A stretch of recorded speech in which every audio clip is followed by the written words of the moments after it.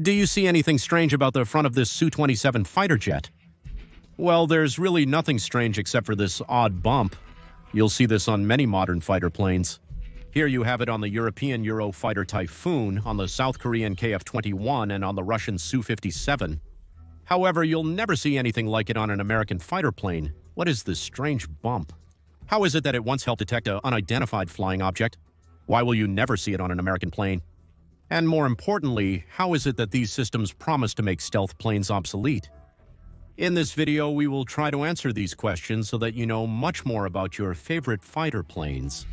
So get comfortable. My name is Kevin Aguilar, and this is Kunst Club. Do you remember this unidentified flying object video that the United States declassified a few years ago?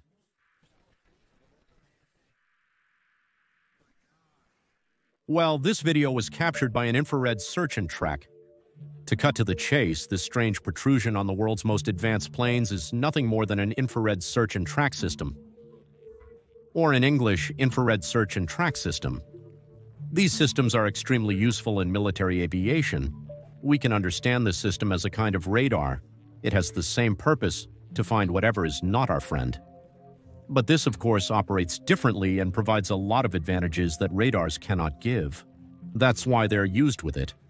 As we know, airplanes, no matter how advanced they are, emit heat to a greater or lesser extent. Heat emits infrared waves.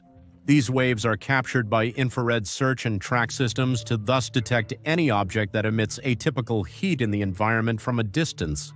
So they are basically thermal cameras. This is a concept completely different from radar. Radar, instead of just receiving radiation, emits and receives it. It emits radio waves that, when bouncing off an object, in this case an enemy plane, return to the radar and are again captured by it. This way, it constantly knows where the enemy is. This method works wonderfully to find enemies, but it's a bit revealing. When the enemy detects strange radio waves bouncing off him, the plane alerts the pilot that he is being spotted by the enemy, so the pilot will flee or fight, completely losing the element of surprise. On the other hand, IRSTs do not emit anything, they only receive, so with this system, your enemy will never know that you are watching him. In addition, these systems not only allow you to see a point on a screen like radars, with IRSTs you can perfectly see the target graphically day or night and track it to see exactly all its characteristics. All of this sounds wonderful, so why don't we throw the radars in the trash and stick with the infrared search and track systems? Well, the problem with these types of systems is that infrared waves are susceptible to being altered by the environment. Radio waves can travel thousands of kilometers, even millions, with very little interference. In fact, thanks to how unflappable radio waves are, we are constantly sending and receiving them in an attempt to detect extraterrestrial life.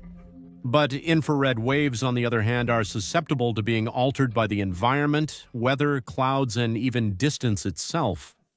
They are easily distorted, causing IRSTs to not have as good a range as radars. They normally exceed 100 kilometers in range. Because of this, despite their great advantages, they are used alongside radars. IRSTs are almost as old as jet planes. One of the first was used in the early versions of the F-4 Phantom.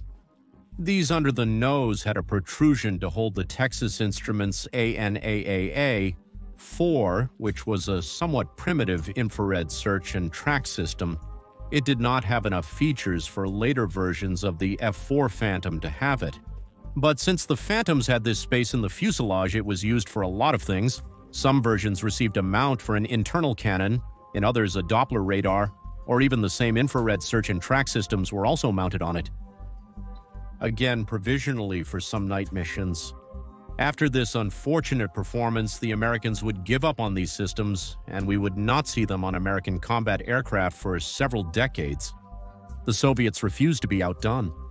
The MiG-23s would get the first Soviet infrared search and track systems, the TP-23ML, and later the MiG-25s would have a similar system in the nose. The Soviet IRSTs seemed to have better capabilities than the Americans, and these remained in later aircraft models like the Flanker or the Fulcrum, up to the present with the Su-57s. By the late 80s, these systems would start to appear again in the United States, but we wouldn't see a serious incorporation in combat aircraft until 2015 with the OpenPod infrared search and track. IRST by the end of the 2000 decade. The Americans wanted to incorporate this technology into their entire fleet of aircraft.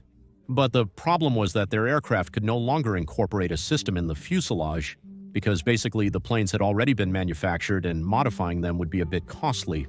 So Northrop Grumman brought this new device to light, and IRST that could be installed on a standard mount so any plane could have a system and IRST regardless of whether it was not designed to have one. So you don't see the infrared search and track bulb on American planes because basically these were not designed to have an infrared search and track system, and they usually use the open pod on a mount as if it were a missile or an external fuel tank. The F-35 was the first modern American plane to have an integrated infrared search and track system. The ANAAQ-37, the most advanced to date probably. And as you can see, it allows you to see targets perfectly as if you had them at your side, day and night. Even in addition to giving almost perfect image quality, it automatically warns of the proximity of enemies and missiles. And it's incorporated within the same plane with windows that give a 360-degree view to the system. Thanks to this, it has no problems with stealth. Wait, did I say stealth? Well, we have to talk about this. Thanks to the infrared search and track systems, stealth planes seem like they could disappear sooner rather than later. Stealth planes are designed to dissipate radio waves, but IRSTs don't need to receive radio waves that bounce off anything. They operate by receiving the heat emitted by these aircraft, which, despite design efforts to minimize heat emission, is impossible to eliminate completely. IRSTs are becoming more and more advanced. They are becoming more sensitive and have more range, so stealth technologies are gradually becoming more and more vulnerable to aircraft with these systems.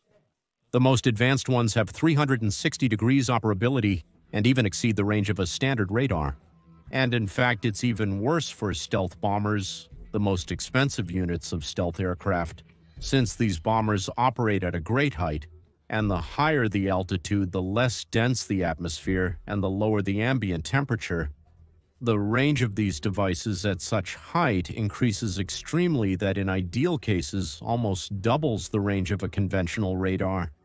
So in the future, we will probably see more infrared search and track systems and fewer stealth aircraft.